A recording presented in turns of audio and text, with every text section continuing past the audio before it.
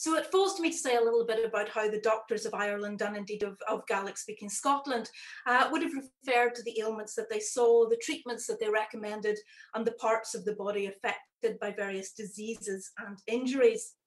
When Irish physicians first encountered medical writings by the likes of Gerardus de Solo and Guy de Chauliac and Bernard of Gordon in the 14th and 15th centuries, those writings were in Latin, and they routinely referred to concepts and materials, organs, bones, and instruments, which no one had any cause to refer to in Irish previously. That's not to say that Irish was completely lacking in medical terminology prior to the 14th century. Relevant vocabulary does turn up in legal texts, in tales, and in chronicles. Bolgach, for example, seems to have been applied to smallpox, but bolg means just a blister, and the same term was used to indicate the biblical plague of boils.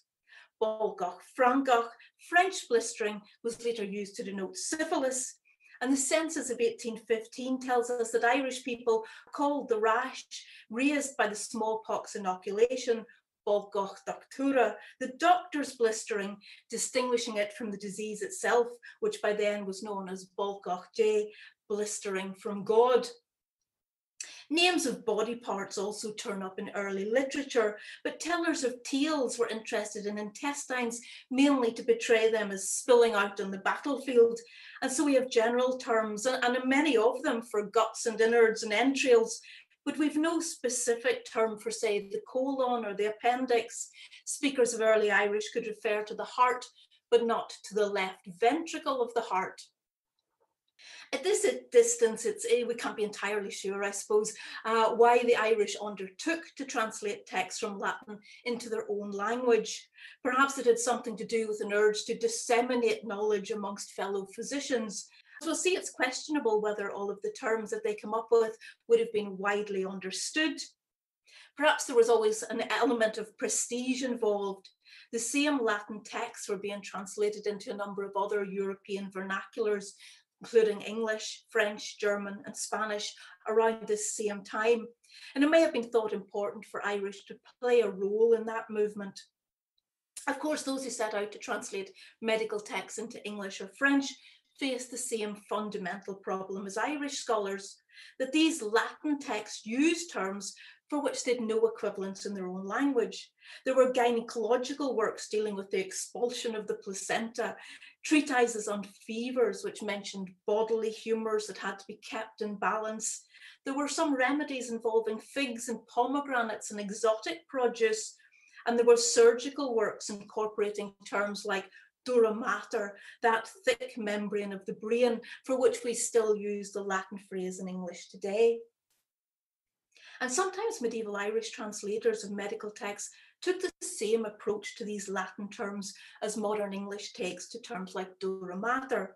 That's to say, they left them in their original Latin, adjusting slightly so that they conform to the rules of Irish spelling. The pistachio nut was known in medieval Latin as fisticus, and in Irish texts we get various variants of that with combinations of P and F, S and C, but it's fundamentally the same word. A treatment involving a skink liver, identified as the main ingredient, is a stintus, which seems to be just a slightly garbled form of Latin skincus. It may be that translators weren't unduly concerned about leaving these Latin words relatively unchanged, because they assumed that acquiring pistachio nuts or a skink were not likely to be viable options for Irish physicians. So it didn't matter too much if a reader of the text really had no idea what the words were referring to. Oddly enough, the dura mater, that membrane of the brain, wasn't one of the terms that Irish scholars left in the original Latin. Dura means hard, mater means mother. And the Irish had words for each of those common concepts, so they just translated the individual elements of the phrase to give mater chrue, literally hard mother. It's difficult to know what a would-be Irish surgeon might have made of a statement like, the first thing we encounter in the head is the hard mother. And many of the loan translations seem slightly surreal until we follow them back to the underlying Latin. One text recommends the skin of an owl graniach and a cure for the prolapse of the womb. Now, an owl graniach means an apple full of seeds. And from an Irish point of view, we might well wonder what this seedy apple would be, until we're reminded that the Latin word for a pomegranate is malum granatum, which is exactly the same meaning. And just to keep with the produce theme, here's mesococh, the adjective which is found applied to the testicles. It's slightly worrying description because on the surface, mesococh means full of acorns. But of course, the Irish word is translating Latin glandulosus, which means both glandular and full of kernels. So this practice of kind of calking or loan translating had the effect of employing very familiar Irish words in unfamiliar ways. Easier to grasp really are some examples where Irish words developed logical sort of extensions of meaning in the medical domain. Suach was a word for a container for liquid. It seems to be sometimes a drinking vessel, sometimes maybe more like a bowl. But to translators of medical texts, suach became a word for a fluid-filled sac or vessel of the body. As such, it occurs in a passage discussing miscarriage in cows, where it seems to signify the amniotic sac. And elsewhere, we find it applied to the gallbladder, to the spleen, and to blood vessels. Similarly, tenacher, a word which is known maybe from about the 9th century as a word for smith's tongs, was used now in medical vocabulary as a word for forceps. And breit, this is a word for a strip or a piece of cloth, and we show it in Siobhan's recipe when that mixture of strawberry and the stem of cowslip was really strained through a linen cloth. But it has another role to play in the language of medicine.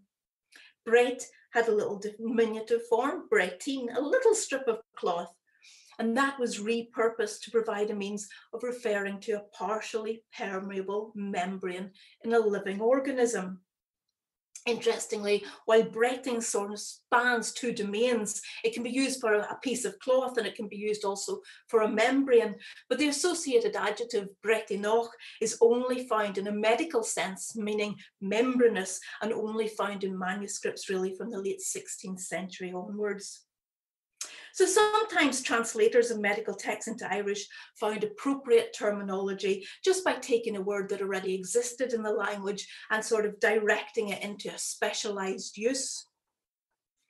As you might expect from what I've been saying, different scholars also took different approaches to translation, and multiple terms referring to the same diseases, organs, and processes existed all at the same time in medieval Ireland. Some terms seem to be used only in a single text, as if they were a kind of innovation thought up by one particular translator and it never really caught on. So I'm going to leave you with a very quick look at some of the different ways of referring to the palatine uvula, that little conical projection which hangs down from the back of the soft palate, or if you prefer, that kind of little fleshy bit in the back of your throat. The uvula is maybe an unlikely candidate to have produced one of the most interesting clusters of medical terminology from late medieval Ireland, but so far I have found an instance of the Latin term being borrowed to round off a list that's otherwise in perfect Irish.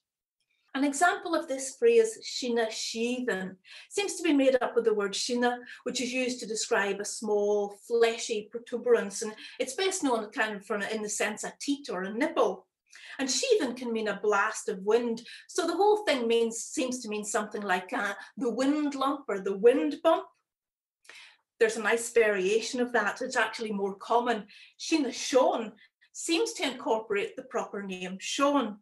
I don't know if that's sort of influenced in any way by the idea of the Adam's apple, but at any rate, medieval Irish has a term for the uvula, which seems to mean roughly kind of Seán's lump, Seán's bump, maybe Seán's nipple, something like that.